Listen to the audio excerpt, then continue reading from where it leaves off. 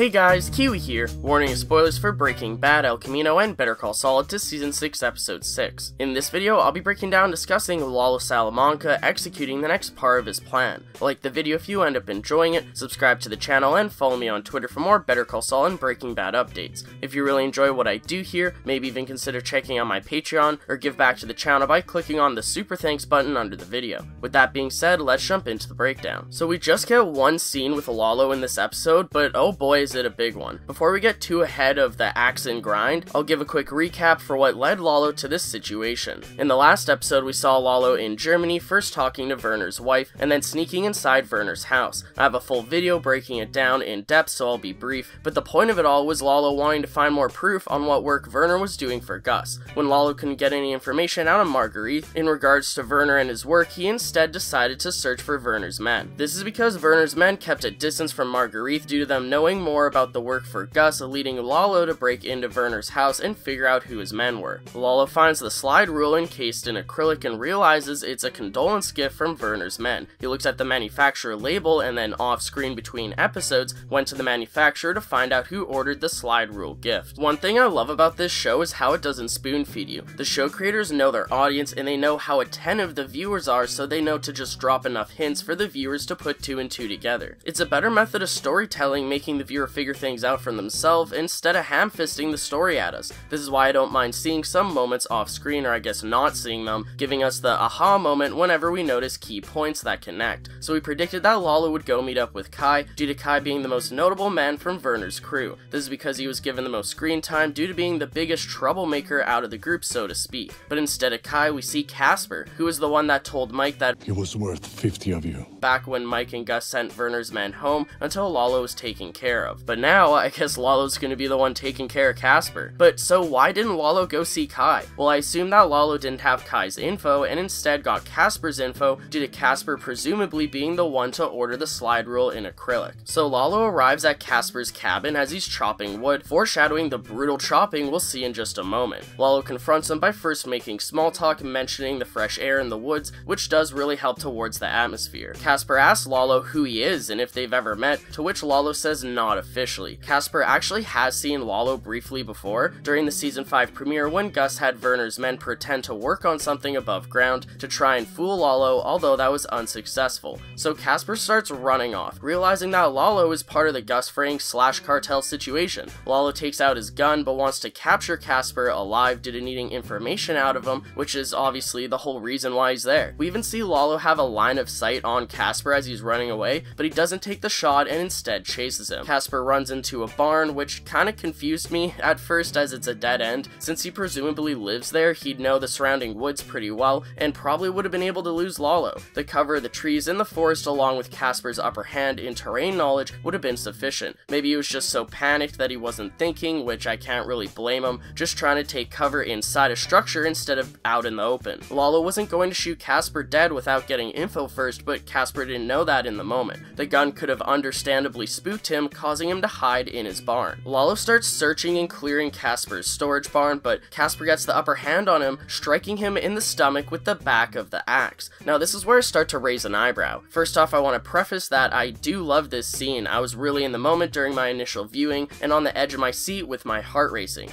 That being said, I'd be lying if the thought of plot armor didn't instantly cross my mind in this moment that Lalo gets hit. Casper really should have hit him with the sharp end while he had a chance. Yeah, not everyone's a killer and maybe Casper wanted answers of his own, but when a man comes to your home and starts chasing you with a gun, it's time to not take any chances. Secure your own safety, obviously the first option being fleeing, or if you need to, which in Casper's case because he was in a dead end, self-defense, and then ask questions later. So back to the axe and grind of it all. I do think this moment of Casper striking Lalo was crazy. Although it's not impossible for Lalo to have died here, I knew it had to be a fake out. Casper did something stupid, so to speak, by not finishing Lalo while he had the chance. Lalo dying here would have been anticlimactic and rather pointless to the story, but it would have been wildly shocking. In a way, it just would have been a crazy subversion of expectations having Lalo randomly die in a barn halfway across the world in a German forest, leaving his plans and vendetta against Gus incomplete, which is obviously why they didn't do that, but it still would have been crazy.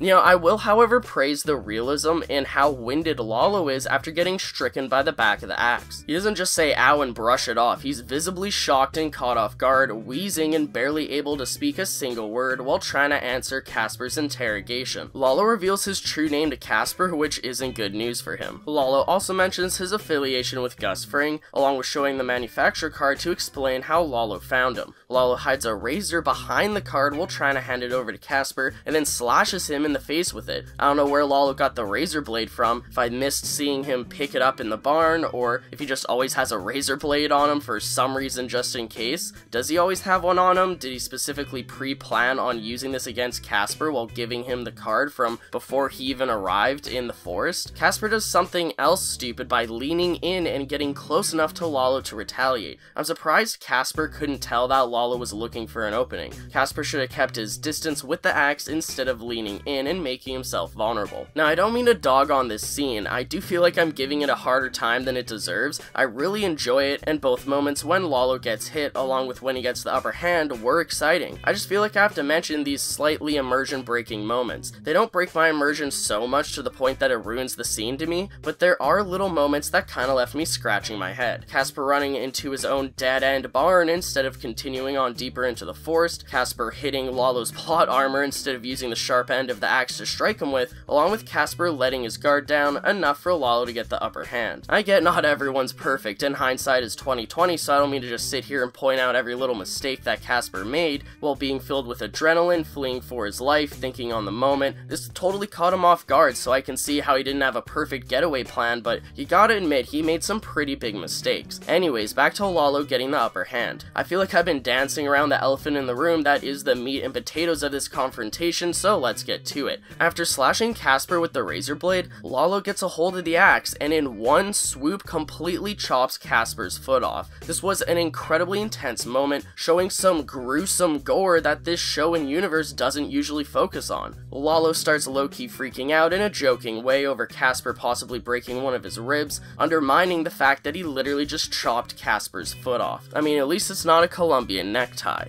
Lalo then grabs a belt as a tourniquet for Casper's leg so he won't bleed out, but Lalo won't be dragging Casper to a hospital. Maybe if he did, Casper's life would be saved, but he instead just keeps Casper alive long enough for Lalo to get the info he needs. Since we already know what Casper was working on for Gus, we don't really need this information re-explained to us, so it makes sense that the scene would end here with Lalo interrogating Casper off screen along with his implied death. You know, it's pretty obvious what's happening here and what's going to happen, so the rest of it isn't really necessary to see on screen. But note the difference in Casper's interrogation compared to Lalo's. Lalo did what Casper couldn't do but should've. Casper tries questioning Lalo when he should have fatally wounded him, which is what Lalo ends up doing to him immediately afterwards. As bad as I feel for Casper, I hope that Lalo gets the info that he needs just so that he can return to either Mexico or Albuquerque by the mid-season finale, but let me know what you think in the comments below. Also, did you notice any of the same issues that I did with the scene, or did you just thoroughly enjoy it? I feel like I'm a bit of both. I noticed the flaws, but I was still able to really enjoy it for what it's worth. Also, both actors here did an amazing job, and it was really cool to see a German forest in the show, which is the direct opposite scenery that we're usually used to in the show in regards to New Mexico and the Mexican desert. Also, Gus's actor Giancarlo did an amazing job directing this, and I just can't praise that enough. I'll be mentioning it more in my actual 606 review. I'd appreciate a like on the video if you've enjoyed anything I've said today, and if you're new to the channel or just haven't yet already, subscribe and hit that bell notification to stay updated on when I post new content on Better Call Saul and Breaking Bad. Check out my Patreon or give a super thanks to help support the channel financially. If you got a few spare bucks lying around, it'd mean a lot, and also thanks to those who have already. But most importantly, I thank you all so much for watching, and until next time, I'll talk to you guys later. Peace out!